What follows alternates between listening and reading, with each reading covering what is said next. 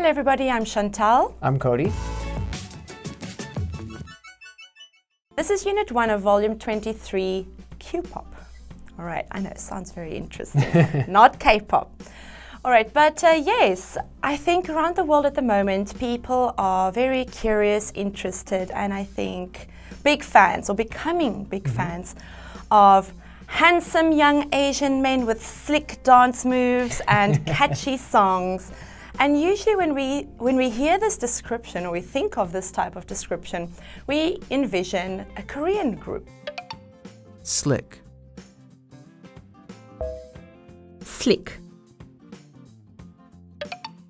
Envision. Envision. But this article, or this unit, is actually not about a Korean group, but a group from Kazakhstan. All right, and that's why K-pop, Q-pop, actually, not K-pop, Q-pop. Yes. And yes, so these young men, they are loosely following the Korean style of K-pop, but they are doing it in a more unique way. Many of their fans have asked them, why don't they just sing in English or in Russian? But they are specifically focused on singing in Kazakh language because they want to, and you know, I think they want to highlight the language, and they really want to encourage people in the country to speak more of the language. A little bit of background on that is Kazakhstan used to be a Soviet, country under Russia. So most of the people speak Russian. Apparently, I think, yes, there are many people who cannot speak the actual local language of Kazakh.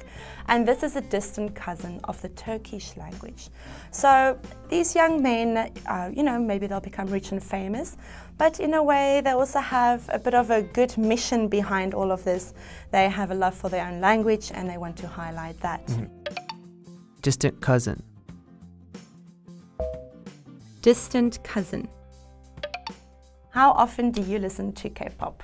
Very infrequently. Yes. I don't listen to it alone at my house, unless I have some like pop playlist that's cycling, then maybe there's a K-pop song. Right. But mostly like on trips with my girlfriend or hanging out with friends. And then if you're walking around, so you hear it. I never by choice listen to it. It's not really my style. I'm more of an old rock person.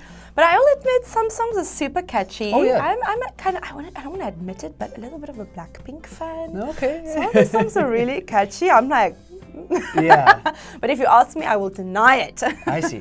What do you know of the country? What do you know about the country? Well, not much more than what you said. It was previously part of the Soviet region. And under USSR, and I have two actually Kazakh friends. Oh wow! And they said something similar to me, where almost everybody speaks Russian. Even in the capital city, it's majority Russian, where the Kazakh language is disappearing. Yeah. If you do speak Kazakh, you're often seen as like, I think they say countryside people or more rural people. Yes. Because more of the educated, more of the other people don't speak Kazakh. And now for the language focused. First up is admit that. For example, I admit that I spent too much money online this month. And for mine, it's nonetheless. For my example, my brother and I argue and fight a lot, but I love him nonetheless. That's it for the preview section. Please join us for the review.